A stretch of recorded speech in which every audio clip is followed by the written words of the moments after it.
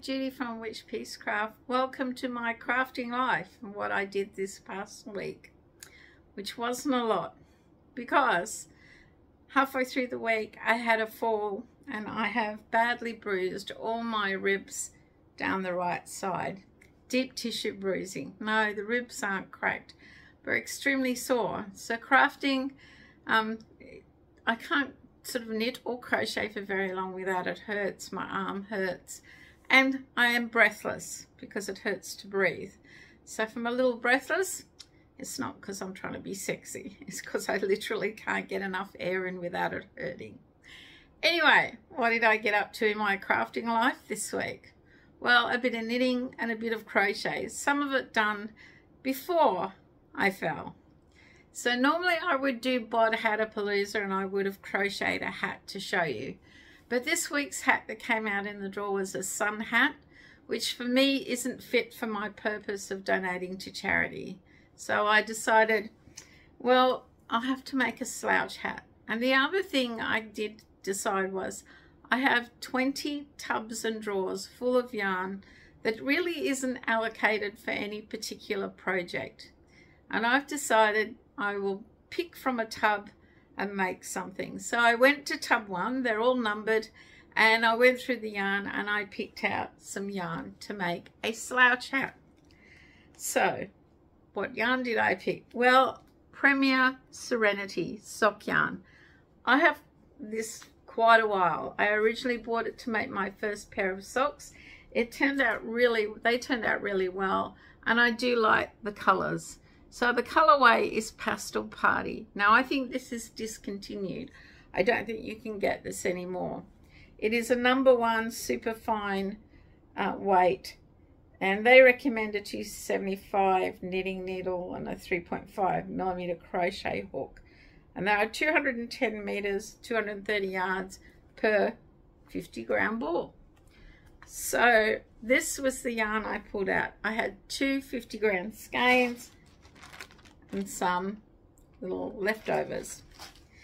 And then I thought, well, I'll make my go-to slouch hat pattern that always sells well in Etsy that I like. And then I thought, oh, I should try a new pattern for something different. So I've seen quite a few people make the sockhead slouch hat, and I decided that's the one I'd make. It's a free pattern on Ravelry. So here it is, the sockhead slouch pattern. That's the one I made. And I made it in the Serenity yarn. So here we go. Ta-da! Now it has a fold back brim, so it's quite a long brim, about, I don't know, 4 inches, depending on what size you're making. And of course, it's a fine slouch hat. Look, I made the medium size and it will fit me. The ribbing does stretch out a bit, but not so that it looks funny. But yes, I do have a buff head. What I liked about the yarn when it was finished is the back center, how it turned out like that. Isn't that really, looks lovely. Now, the pattern itself, I used a 2.75mm knitting needle for the rib and a 3mm for the hat. I found it slow going. Fine yarn, small needles. It seemed to be forever to knit the rib and then forever to knit the hat. But once I hit the decreases, it happened really quickly. But I do like the way it turned out. And yes, it is an easy pattern to follow and a nice slouch hat. I just can't decide if I prefer it to my original go-to favorite or this one. So maybe with the leftover yarn, I'll make my go-to favorite. This particular sockhead slouch took 58 grams of yarn. I thought it would be more, but it didn't. That's all it took, and it is very lightweight. So there you have it. Instead of making a Bod Hatapalooza sun hat, I made the slouch hat.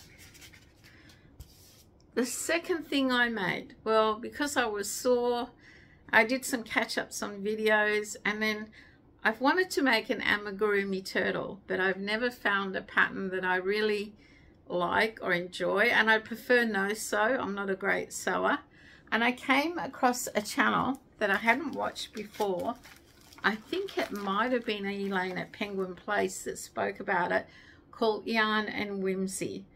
And on her channel, she did a review, I guess, and turtle patterns. I've forgotten what she called it. Was it Ramblings and Review or something like that?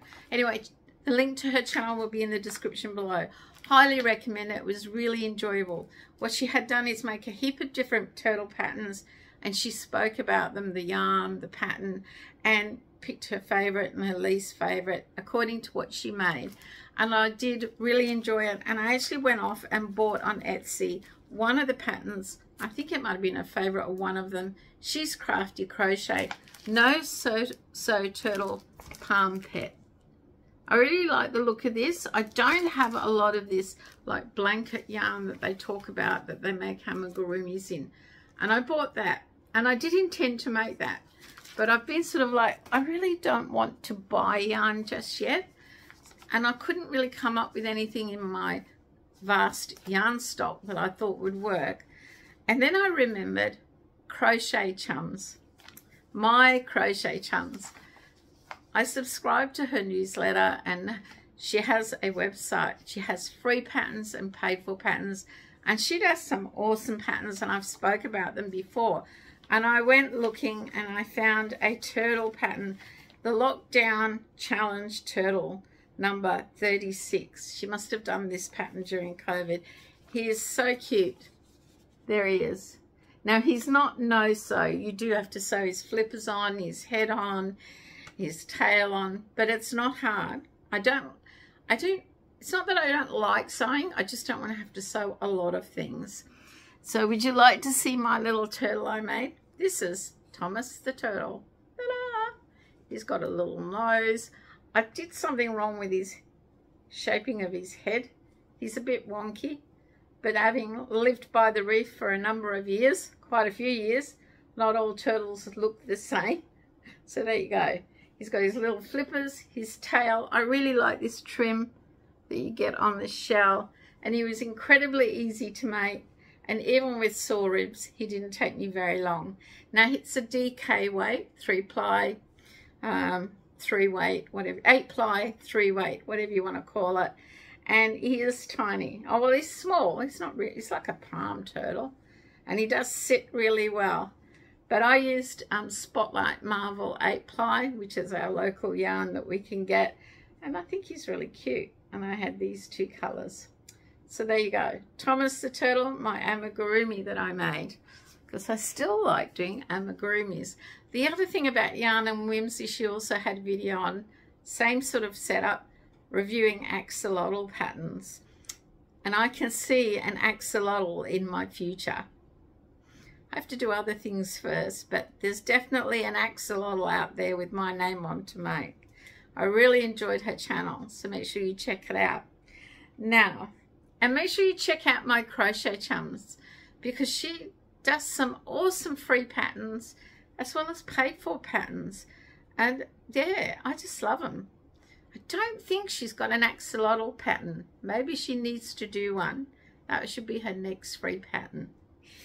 Okay, so what else? I have got 2 big knitting projects, and I was working on those because I get sore. There's a lot of stitches involved when I'm knitting, and I don't do enough. I did plan to have one finished this week before the fall, but it didn't happen. So we'll have to wait and see. So that's sort of the whips I've been working on, my advent blanket and this knitting pattern. However, I've decided my acts of kindness, or gifts of kindness, hashtag gifts of kindness, where I set up all these project bags in 2023, ready for 2024, with either yarn gifted to me or pattern gifted to me, or both. And I numbered them, and I put it on a wheel, and I would spin and do one, which was the poncho that I did. So I decided today I would spin the wheel and I would pick one. Hopefully it wasn't a knitting pattern. However, it was number 4. And number 4 was whatever was in the pink bag, just the plain pink bag. And as you can see, there's a lot of yarn. So in here is Premier DK anti-pilling everyday yarn. Ta-da! This was sent to me quite a while ago by a lovely friend and subscriber, Janet Lepre. She's probably been with me since I only had 10 subscribers. And I love this yarn, and every time I look at it, I think, oh, what will I make with it? This color is aqua. There are 3 balls of aqua in this bag, 3 balls of white, and 3 balls of peach blossom. It is beautiful and soft. It is one, if not my favorite yarn to use. Probably why I haven't used it or unbagged it, because once it's used, it's gone. And yes, this is what I drew out. So I didn't have a pattern in mind, but I've always thought of it as baby yarn because it's so soft. And I've decided I'm going to do a crochet baby blanket. I don't know what pattern yet. I have got one in mind that I've done before that I think these 3 colors will look really good in, but the decision is yet to come when I start it. I'm not going to do a knitting pattern. I have far too much knitting on the go, and a little crochet blanket that I can sell in my Etsy shop and donate the money to charity will be great. So hopefully the pattern I pick will turn out really well, but they will be the 3 colors that I will use in a unisex baby blanket. What do you think? They're really nice, and I really thank Janet for that gift of kindness. So number 2 was number 4. My number 2 project, gift of kindness, was number 4, the pink bag with the premier yarn. So that's about it for me. The coming week is very busy with work. On Thursday we have our annual scholarship presentation day ceremony, which until it's over with by noon, I'm pretty much exhausted and flat strapped. And then Friday is our public holiday for Australia Day. So yes, it's a busy week and I am sore, so I don't expect I'll get a lot of crafting done. But I will see you in the next video. So until next time, stay well, stay safe, and make sure you don't smack the floor like I did and fall. Stay on your feet and have one crafty day in the coming week. Bye for now.